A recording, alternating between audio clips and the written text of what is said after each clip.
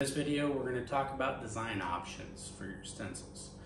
So for any of our stencils, you have 6 different fonts that you're going to be able to choose from. We do offer custom fonts as well. If you have a specific font, we will see if we can make that font work, and we will include it in your design fee for any special designs.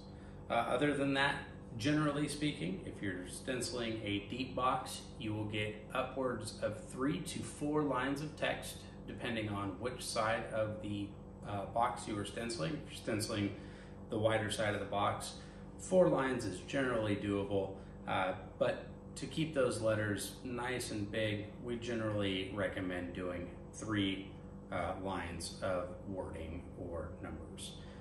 Logos, as seen here, are also available at an extra cost.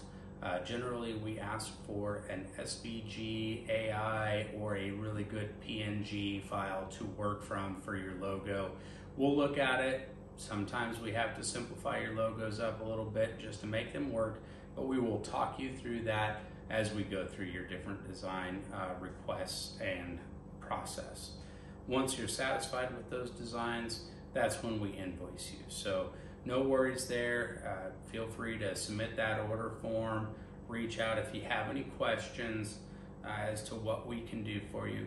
We are also able to do different sizes of stencils as well. We've done palette stencils for folks. We've also made these taller if you prefer it to be taller.